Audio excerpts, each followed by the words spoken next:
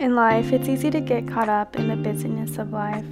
We often find ourselves constantly busy and always rushing from one obligation to the next. But amidst the chaos, it's important to always take a moment to reconnect with the ones that we love. That's why sometimes it's good to take a trip with a loved one, just because. No special occasion, no grand plans, just the two of you exploring the world together. Getting away from our routine allows us to deepen our connection and create lasting memories.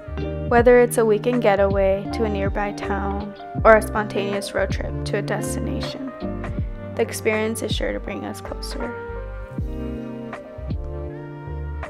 Traveling with someone you love gives us the opportunity to share new experiences, discover new places, and strengthen our bond. It's a chance to escape the stresses of everyday life and focus on what truly matters, each other.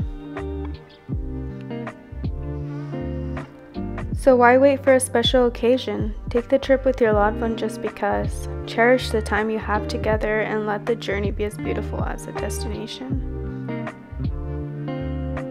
After all, the best adventures are the ones we share with the ones we love.